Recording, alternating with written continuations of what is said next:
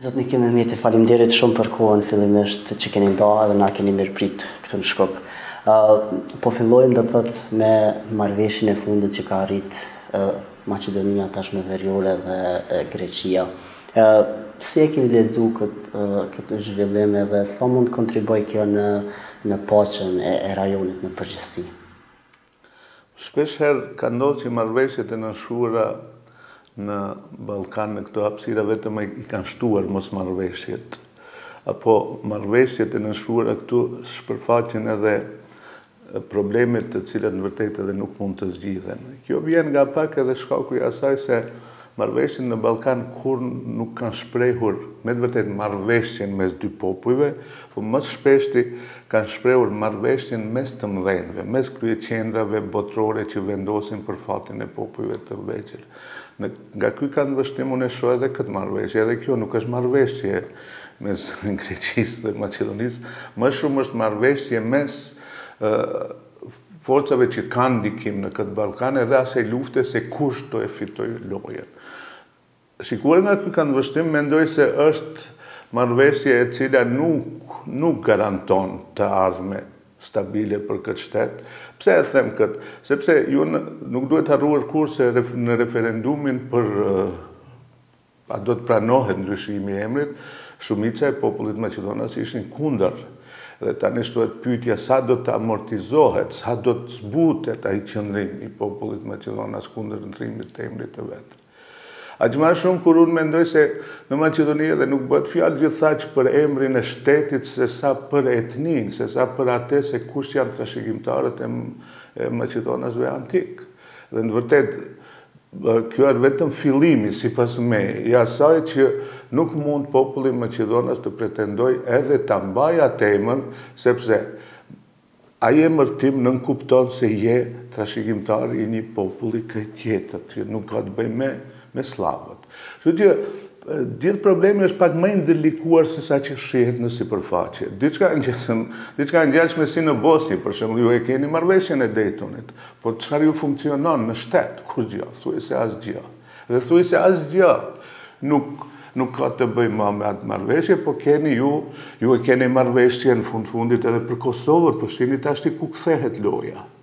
Thuaj se në fillim, thuaj se asgjë nuk ka ndodhur, thuaj se atë shtete edhe nuk e kanë planuar 180 sa shtete tjera, thuaj se tash është pritur që të rritet presidenti, që ndonjëherë atje të bëhet president i Kosovës, që të vi puna deri te marrëveshje tjetër. Sepse këtu, sa koka ka, aq marrëveshje dalin. Këtu edhe marrëveshjet janë sezonale në Ballkan, nuk janë marrëveshje të përjetshme, si që i ke ju në prendim që betonon. Ju këtu dalën abdallajnë der një garniture re politikanësh edhe e kthen prap këtë çështje. E kthen në diskutim e emrin, për shembull, kush mund të ndalë. Siç ndodh thash edhe me Kosovën, siç ndodh tashmë edhe me Bosnjën e Hercegovinën, ku ju keni haptë si qartje që kërkojnë bashkimin e Republikës Serbe me Serbinë, siç keni ju abdallajnë në Kosovë që thonë se mirë është të korrigjojnë kufin, a harrojnë se korrigjimi i kufive të Kosovës shton pyetjen a çka të Maqedonisë? Po, në fakt për me u lidhë dhe me Kosovën është qarkulluar në opinion një ide që të kopjohet ky modeli i marrëveshjes ndërmjet Maqedonisë Veriore dhe Greqisë. Sa besoni që kjo mundet me u kopju të marrë parasysh edhe të kalumen historike mes Kosovës dhe Serbisë? Sa mundet një model i tillë me i shërby ty në dy vende? Ai nuk mund të kopjohet se s'ka të bëjë me të njëjtin problem. Atje është problemi siç e shtrojnë tani, siç e shton presidenti juaj në Kosovë, del që është problem territorial. Këtu nuk ishte problem territorial. Këtu kufit ishin të fiksuar, këtu bëj fjalë për emrin. Ky model mund të barazohet vetëm në një rrafsh, se për këto probleme nuk vendosim ne, po vendosin tjerët. Mirë po, edhe kur është kështu, ju duhet ndershëm ta luani lojën e juaj. Shihni, problemi që hapet tashti në Kosovë, që disa qartë ai të bëj shërbim sërbe, politikave sërbe. Ja pse? Sepse mundet Serbia të hapë këtë problem, po Kosova kur duhet të hapë këtë problem? Pse? Problemet e para të cilat i ka Kosova me Serbinë janë problemi të pagjeturve, problemi i kërkimfaljeve, problemi i dëmshpërblimit. Ju në momentin kur e hapni këtë çështje, e barazoni kriminalin me ju, me viktimën. Edhe do me thonë, ja harroni gjitha këto që duhet t'i bëja i paraprakisht, edhe me njerë e bini në rafshën ku ishte në vitin e 90. Ju edhe me Miloševićin mund ta evitonin shqiptarët luftën nëse do pranonin kësë marrëveshje. Kosovarët, rinia kosovare, do shta nuk e din, po ideja sërbe për ndarje, shkëmbim teritoresh, mes shqiptarve dhe sërbe, është e vjetër sa vetë shqiptaria. Edhe ideologu i pare asaj është Dobrica Qosiqit. Presidenti ju është vetëm e kopjon atë ide sërbe. Edhe thash, këtë mund të bëjnë qarqet sërbe, sepse ata nuk kanë problem tjetër, ata nuk kanë të pa gjetur, ata nuk rafshoj dikush me tokë në banimet e atyne, dhe ata mund dalin tash me ide që e zgjidhin problemin e Kosovës nëse i korrigjojmë kufit. Po këtë nuk mund të bëj asnjë politikan, duhet t'jetë mbi mesatarin idiot dhe një politikan kosovar që mendon se ai duhet të hapë këtë temë, edhe që ai duhet të mbështes këtë temë.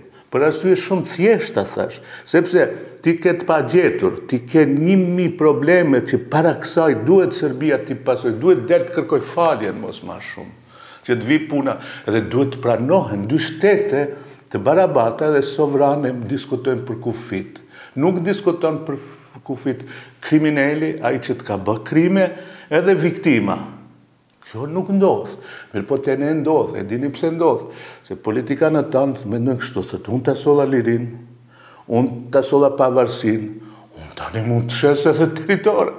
Kjo është logjika e mendësisë bajraktareske, se unë i bëna gjitha, unë do i bëj gjitha edhe ne shqiptarët, derisa t'jen ata gjallë, del që duhet ju paguim haraq, të presim që në sepse ajo është mendësi e cila e barazon fatin e shtetit, fatin e popullit, me fatin e vetë politik. Sepse në basë saj mos harroni ju, me ardhë deri të ndonjë marrëveshje e tillë, ushtohet a fati i përdorimit politika në kësaj klase politike. Sepse ata nesër do dalin, do na çojnë të këndojmë këngë popullore, si na e zgjodhët, si na e prut Preshevën në Kosovë. Se do na çojnë të harrojmë se çka kanë dhënë. Aq më shumë, ata tallen me inteligjencën tonë, e dini çfarë thonë? Thotë, si ne do e marrim Preshevë, luginën e Preshevës. Që del, do në të thotë që, o budalen, neve, Serbia nuk na njeh, pse nuk duam të marrim Preshevën, se ditën që ne do e marrim Preshevën, Serbia do të na njeh si shtet. Kaq do me thënë tallen me inteligjencën tonë, sa që sille thuaj se përballë aty ne ka një grumbull budalensh që nuk kuptojnë kur gjë, edhe ata si të çuar prej Perëndis që lirin, gjitha ju takojnë atyne, edhe do na japin edhe lirin, si në barnatore, në sasit vogla që mos helmojme. Edhe ta është i shtetë formësin ata do na japin. Edhe gjithmonë do na frigojnë me ate që kështu kanë thonë Amerikanët, kështu duen miqtë tanë. Gjithmonë ata na tegojnë se çfarë duen miqtë tanë, kur nuk pyeten çfarë duam ne. Në fakt, do t'i kthejmë edhe njëherë korrigjimit kufive, po të kthejmë pak në kohë që nga viti 2011 Kosova dhe Serbia zhvillojnë dialog, fillojnë si teknik, u pasua me politik, tash veç nga vera vitit kalun është përmenda dhe korrigjime kufive. Pse shini në fakt jo, do të thotë, e corin e dialogut mes Kosovës dhe Serbisë? A ka qu në normalizim të raporteve, apo është thonë ton kohën, por nuk është arrita e që ka synon? Ai dialog pati vetëm një qëllim, edhe arriti atë qëllim, sipas me, edhe që nuk e them këtë sot, po e kam thënë qysh atëherë, janë argumentet me shim. Qëllimi ishte ky, që populli kosovar të lodhet nga kërkuari formulë, si do zgjidhet me komunat sërbe, çfarë do bëhet, edhe që të vi koha, kur tani vetë populli shqiptar në Kosovë thot, nga lodhja thot, bëni çfarë bëni, vetë një ditë na lini tjetër. Duhet jemi drejt, kjo duheshte edhe elitave politike sërbe, që ta lodhin popullin e vetë, me çështjen si me Kosovën, ku me Kosovën, është e pavarur, s'është e pavarur. E tani kur u arrit më baraspesha e lodhjes, do të thoja, ku më të raskapitur janë shqiptarët e Kosovës, edhe këtë nuk e them se jam shqiptar, po pse ashtuar, cilët mbetën të mbyllur në një ngrope, edhe shkaku i kësaj Unioni Evropian i mbante të mbyllur, që të lodhen, edhe të kërkojnë shpëtim, edhe njeriu që kërkon shpëtim nuk pyet shumë se si shpëtova, ku shpëtova, po thot vetëm le të shpëtoj, po jep çfarë jepet. Edhe ky është efekti i këtij dialogu. Pse? U fillua me atë se si të inkuadrohet serbët, si veriu të inkuadrohet në Kosovë. Asnjëherë s'është biseduar për atë. Po gjithmonë është biseduar, gjithmonë, edhe të huajt, edhe serbëve, edhe kosovarëve u kanë shtruar pyetjen se çfarë mund t'i jepni njëri tjetrit. Po çfarë mundet Kosova t'i jep Serbisë më shumë se ato 10.000 të vrarë? Çfarë mund t'i jep Kosova Serbisë më shumë se ato 10.000 femrat tona, gra motrat tona të dhënuara? Çfarë mund t'i jep Kosova më shumë se ato fshatra të rrafshuar me tokë? Çfarë mund t'i jep më shumë se sa shkatrimin e çdo gjaje që ishte e vlefshme në Kosovë edhe në kontekstin historik? Çfarë duhet t'i jep më shumë? Kjo është me të vërtetë sikur nuk duhet bëj paralele tekstuale, po aty dikush sikur pas luftës së dytë botërore të shtoj pyetja çfarë duhet tash ti Gjermanisë t'i jepet edhe diçka t'i jep prendimi që ta rrihet një marrëveshje e mirë. Kur gjë ja dhan bombat. Ja dhan bombat. Ja rrafshuan disa qytete me tokë, që ta kuptoj cili është gabimi. E s'pariherë ndodh në histori që ai që e ka, si të them, kriminalit tash t'i shtojt pyetja çfarë mund t'i japim edhe diçka që ta rrihet një baraspesh. Mirë po, kjo ndodhi për një arsye, s'duhet të fajsojmë për këtë asnjëherë, për një arsye se ne bëm luftë me heronjt të cilët kishin trimnin, edhe s'duhet kur t'jo mohoj edhe kur t'jo harroj. Po ne harruam se trimi i luftës nuk mund t'jetë edhe politikan. Po të ne çfarë ndodhi? Ata që të pashkolluar, disa nga ata që u shpallën general gjatë luftës, pas luftës u shpallën politikan të diplomuar, tash të janë negociator ndërkombëtar të diplomuar. Po kjo është e pamundur, kjo është edhe e panatyrshme. Pastaj ju shihni te popujt tjerë, shihni te maqedonasit tanë këtu, bashkëqytetarët e mi. Kjo është gjenerata e 4 e burshtetësve që ndrohen. Te ne, ata janë, prej 90-s deri sot njëjtët janë. Sepse te ne nëse trashëgon një vend, një koltuk në shtet, nuk e jep ma, nuk e jep. E shkatron shtetin e nuk e jep. Edhe kjo është ajo niansa që neve na ban pak më të lëndueshëm, që na ban edhe më të manipulueshëm, edhe që pak edhe faktorin ndërkombëtar e lexoj mirë. E lexoj mirë se shqiptarët kërkoj burshtetës si shqiptar të t'i mbaj urtë të vetët, a i gjen forma, sepse shqiptari është e kundërta e asaj që thuhet për qenin e mirë.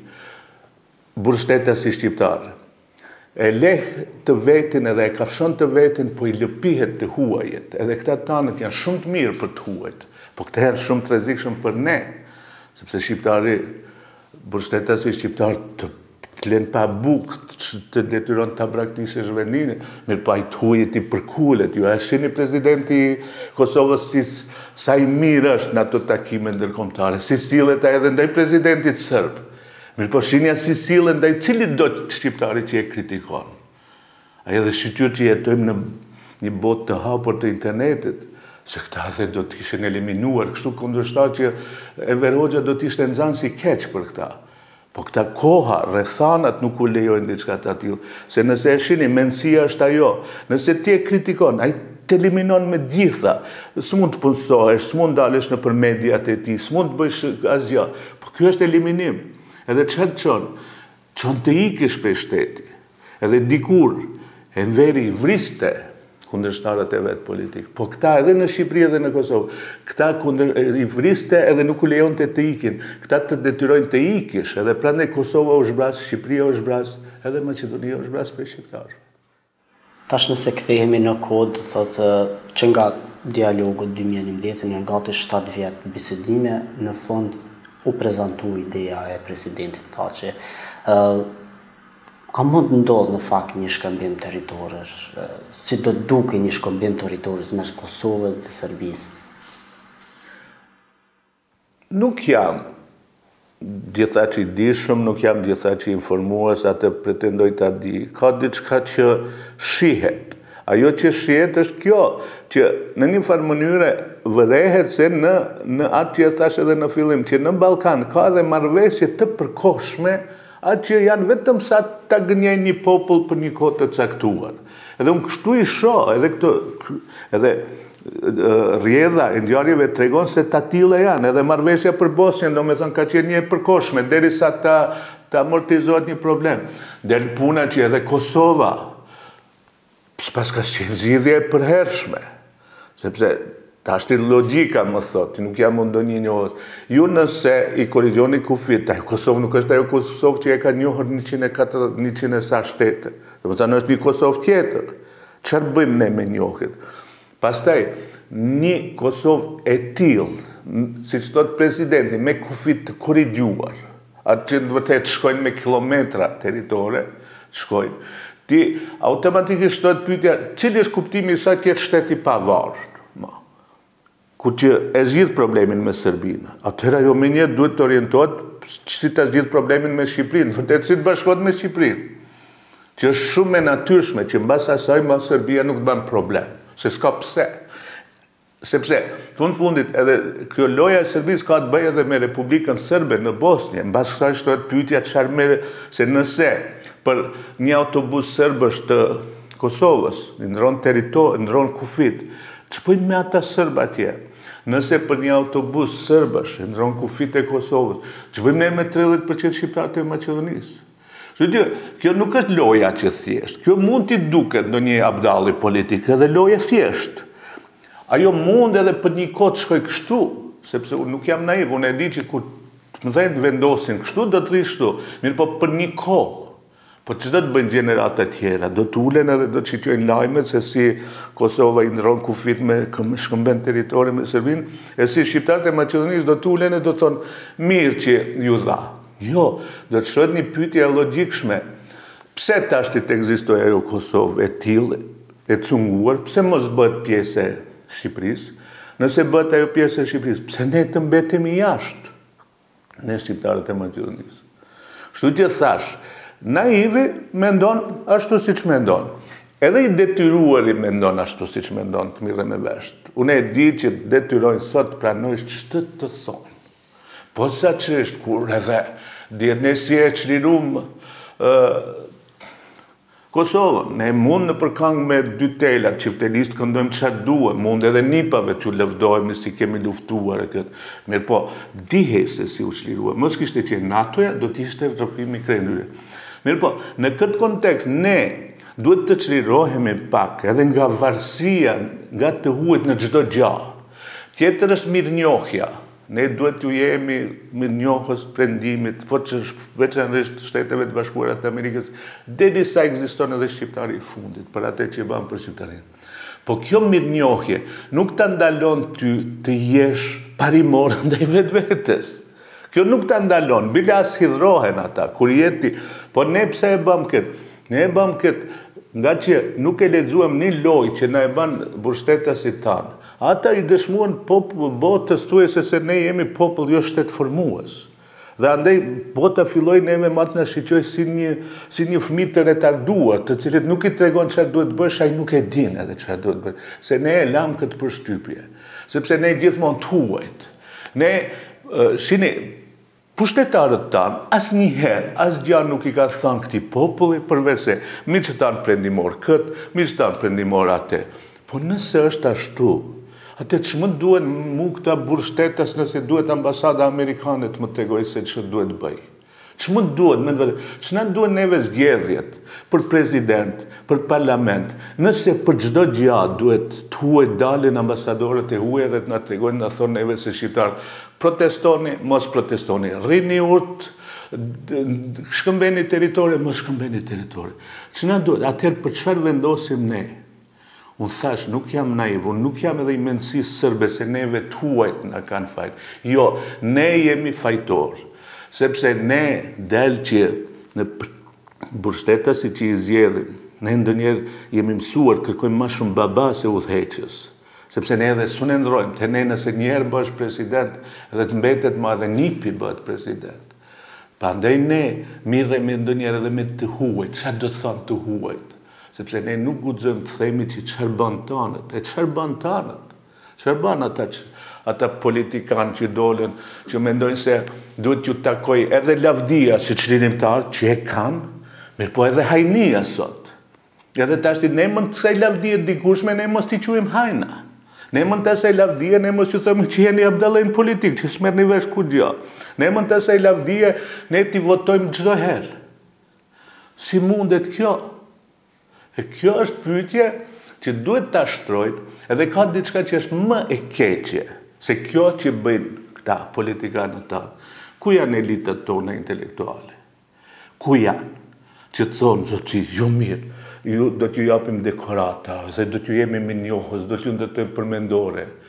Po, mos në ndërtoni gjitha, mos në ndërtoni edhe institucionet arsimore ju të atilësisht jeni të parsimuar. Do t'ju japim edhe diploma doktor shkencash, se që i keni qef që të ngriteni ma lartë. Sa ta mendojnë se është e turpshme që është heroj pa shkolluar. Jo, është mburrje. Mirë po, nga që do t'ju japim edhe, le të kene edhe diploma doktor shkencash. Mirë po, le mos bëjnë akademik, le mos bëjnë rektor, le mos bëjnë profesor. Ata u bëjnë edhe profesor. Kështu që, të Shqiptaria shumë qka është ngatruar. Nuk është, sepse të një popull ku prishen standardet, të një popull ku çdo kush mund bëjë çdo gjë, a nuk vlen asnjë parim, asnjë. Shini, në botë edhe për një rojtar pyesh, kërkohet leje mjekësore, se ai ka të gjitha drasat në vend. Të ne bësh presidente kërkush ta shton këtë pyetje. Bile edhe kur ke sinjale të tilla. Ideja në fakt e presidentit nuk është prit mirë në Kosovë, tek spektri politik, madje kryeministri Ardina i ka shprehë kundër, do të ka qëndrim kundër. Në fakt as partia e ish presidentit nuk e ka qëndrimin e qartë. Si duhet të sillet spektri politik në Kosovë ka shik sa ideja? Ne kemi politikan pas një parim. Ne kemi politikan që kanë vetëm një parim, kultukun. Sepse ju e dini edhe si ishte çështja edhe me kufinin me Malinezi, ju e dini si ishte çështja edhe me gjykatën speciale. Nuk donin, në fillim donin, se na thonin të huajt. Mandej kur morën vesh që edhe ata mu dënojnë, donin ta prishin edhe të huajt si ishin të rëndësishëm. Domethënë, edhe të huajt për ata janë të rëndësishëm kur bëhet fjalë për fatin e tyre, jo për Kosovën e për shqiptarët. Dhe për këtë ka dëshmi, thash, gjykata speciale është dëshmia shkollareske.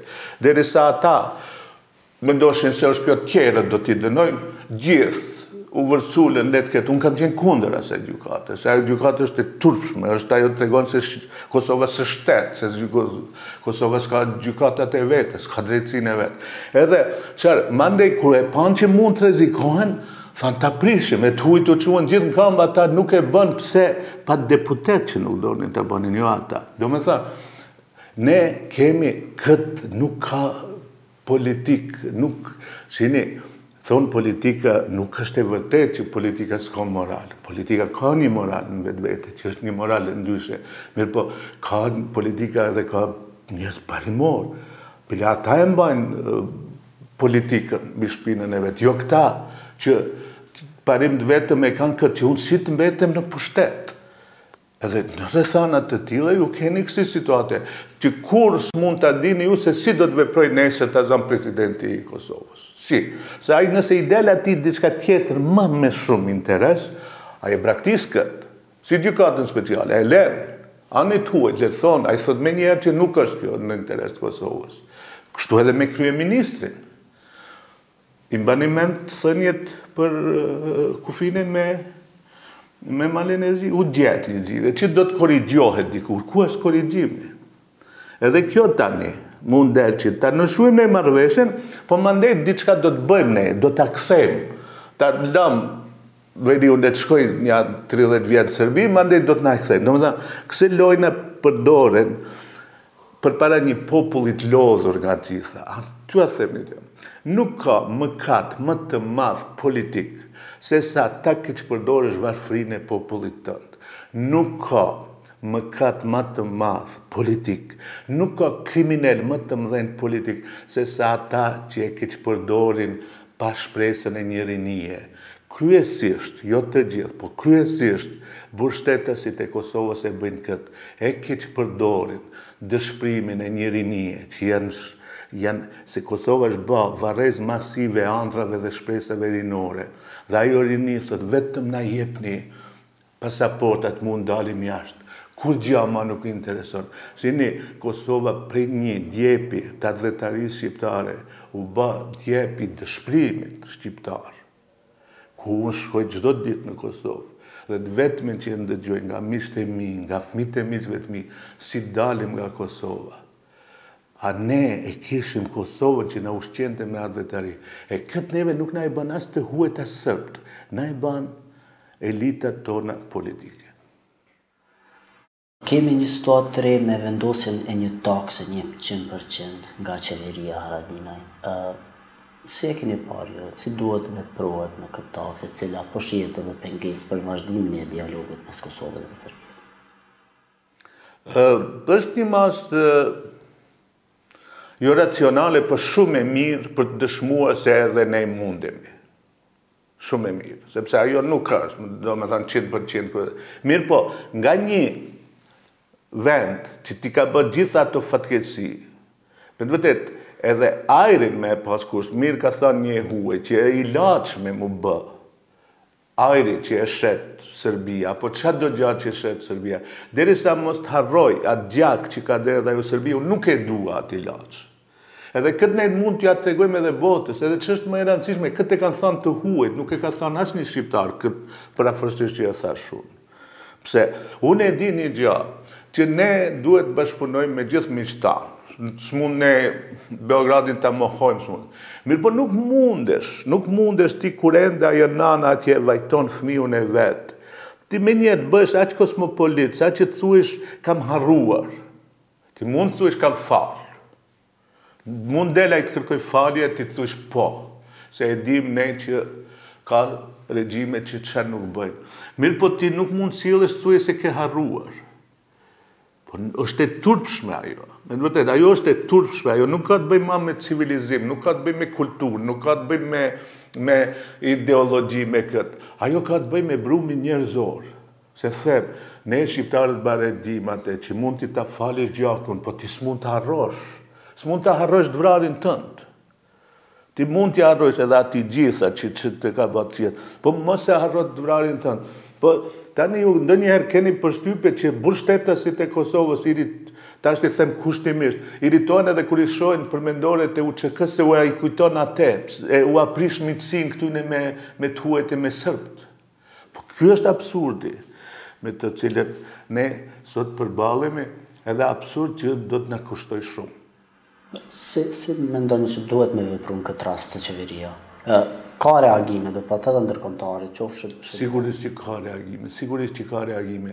Mirë po, tonët, unë besoj, ndoshta jam, edhe jam unë njeri që nuk di të mendoj shumë politikisht, e ju bisedoni me një shqiptar. Mirë po, ju duhet të huajve këtë ju asqaroni.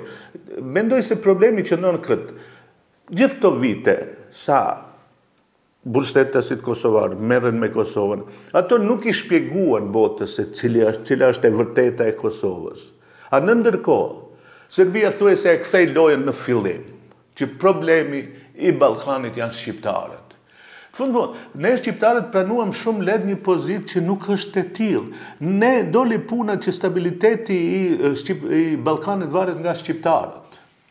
Se ata gjithmonë, nëse shin edhe të huaj që duhet të kontribuoni për stabilitetin në rajon. Po nuk varet stabiliteti nga ne.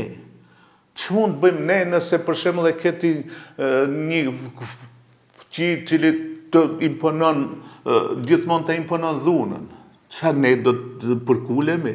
Domethënë, mbështetësit tanë pranuan këtë. E pranuan këtë edhe në të tjera, edhe shkaku i asaj se ata pranuan dialogun ku, them, ai që ka fajtorit të ve kushte, se do të bisedoj me ty nëse më bën këtë.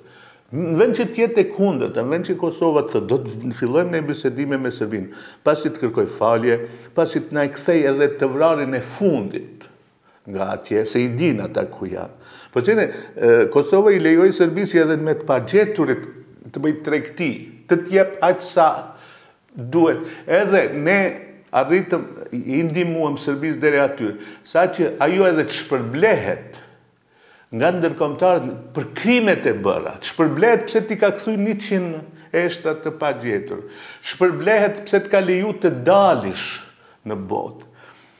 Dhe ndodhen gjëra absurde, po ndodhen se Kosova kishte mbështetës të cilët shtetin e konsideroshin si pronë të veten, edhe mandej të vetëdijshëm se nëse arrihen, nëse zgjidhen disa probleme në Kosovë dhe nuk zgjidhen shkaku se këta ushqehen me problemet. Sepse sikur mos ishin ato probleme, populli do i pyeste ku janë fabrikat, ku janë punësimet. Ata me çfarë gënjejnë popullin kaq vite? Do ta zgjidhin problemin me serbët, komunat nuk do të bëjmë në Republikë Srpska në Kosovë, nuk do të bëjmë këtë, nuk do të bëjmë. U bën gjitha, edhe dul që vetëm ngja se bisedimet filluan se si të inkuadrohen, domethënë serbët në Kosovë. A doli që gjithë bisedimet janë bërë se si një pjesë e Kosovës të inkuadrohet në Serbi? Dhe kjo është absurd. Kemi një kundërshtim, një lloj kundërshtimi nga qeveria e Haradinajt, është edhe krijimi i një delegacioni shtetëror, ata e quajnë, ku pjesë e këtij delegacioni u bë dhe Partia Socialdemokrate e Mehmetit, i cili dul nga vetëvendosja me 12 deputet. A mund përfaqësoj në fakt unitet të politikës kosovare delegacioni që është formuar nga qeveria aktuale? Po e s'mund edhe shkaku i kësaj partie që e përmendet ju, që ata janë hajdut në një farë mënyre, që e vjodhën legitimitetin që ju e dha vetëvendosja, ata e vjodhën e çuan se këtu te ne edhe ashtu, kur gjë nuk konsiderohet vjedhje. Ajo është vjedhje klasike në politikë, që ju dilni me amblemën e vetëvendosjes, e mirëni, bëni deputet dhe pas e thoni shqyqon tash, ti nuk më pëlqen me Albinin, do të shkoj me Kaçushën. Edhe vetë kjo tregon mendësinë politike, mbi të cilat ndërtohet politika kosovare. Edhe ju aty tash të prisni prej atij delegacioni që do del diçka e hajrit, është me vërtet njësoj sikur të prisni të shkonin në shtëpi publike e të thoni shqyqo, këtu mund ta gjej gruan më të mirë për bashkëshorte. Dvirgjër, kështu, ma shtëpjare se këtu s'mund të ketë tjetër gut. Kjo ndodh. Kemi pas një thirrje të fundit të kryeministrit të Shqipërisë Edi Ramës për bashkimin e Kosovës me Shqipërinë. Gjithashtu ka qarkulluar në opinion ideja se pas shkëmbimit të mëndshëm të territoreve Kosovës dhe Serbisë, të vihet e ideja mes bashkimit të Kosovës dhe Shqipërisë. Pse i keni pa këtë thirrje? Sa mund të realizohet një skenar i tillë që është prezantuar tash? Unë tash të jem pak cinik. Kryeministri i Shqipërisë i bashkoi kriminalët e Shqipërisë. Tash i mbetet që t'i gjej adresat e vërteta dhe të kriminalëve nga kjo anë e kufirit, se ato janë bashkuar. Bota shqiptare, sa i përket krimit dhe në tokës politike, ajo funksionon e bashkuar, ajo nuk është e ndarë.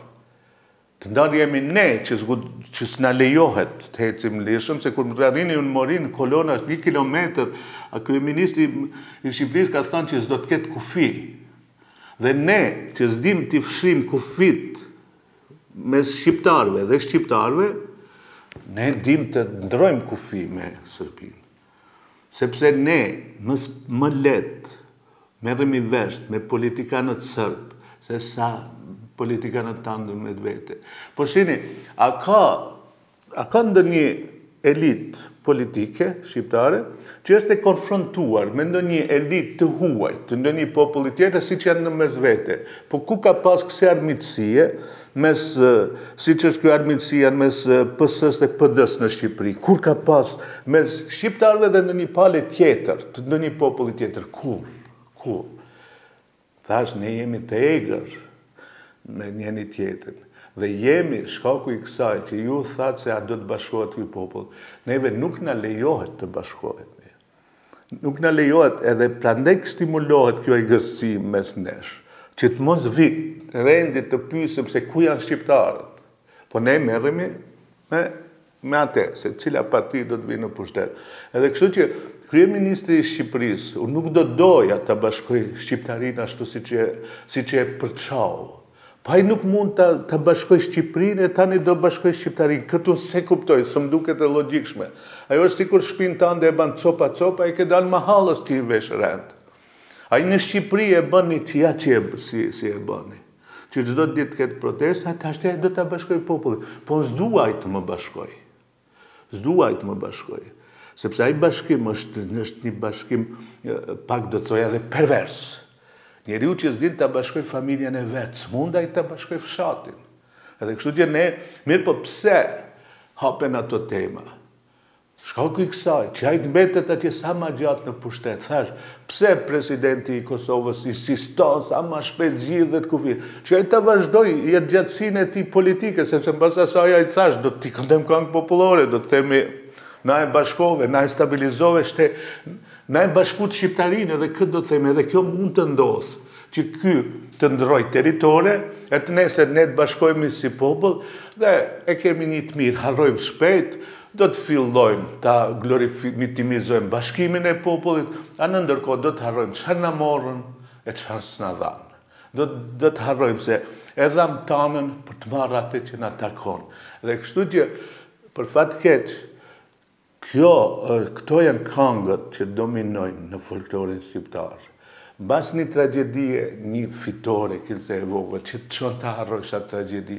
Dhe kështu që edhe kryeministri i Shqipërisë që të harrojnë shqiptarët e Shqipërisë, sa i Shqipërinë e bëni një kopsh të drogës, një treg të drogës, edhe këtu që të harrojmë ne se çfarë ndodhi mbas aq vitesh mes Serbinë dhe me Kosovën, mund të ndodhë një bashkim që thash, ne do të fillojmë mandej të festojmë bashkimin e madh kombëtar, duke harruar tragjedinë që na ka ndodhur, duke harruar se Shqipëria, Kosova e Maqedonia, trojet shqiptare, u bën të pabanueshme për shqiptarinë, edhe zhbrazen, çdo ditë zhbrazen, edhe kam frikë se do të vi koha kur në Maqedoni, në Shqipëri, edhe në Kosovë, do të jetojnë vetëm aq shqiptar sa do të ketë votues për partitë politike në pushtet. Vetëm ata, edhe ekziston një koncept i tillë, ndoshta pa vetdije.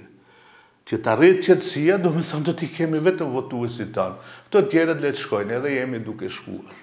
Krejtë fond zoti Mehmeti do të thotë këtu në Maqedoni është zyrtarizuar edhe gjuha shqipe në institucione, po ashtu po flitet për një kandidat të mundshëm për president nga shqiptarët. Si është qeverisja e Zaevit, ndoshta me krahasu me atë kaluarën e Qosiqit? Me na dhënë një pasqyrë. Në kontekstin kualitativ nuk është mëkat që Zaevin të krahasojsh me atë, sepse ka diçka që LSDM-ja e dallon nga VMR-ja. LSDM-ja i ka atë ndjesinë për shtetbërje.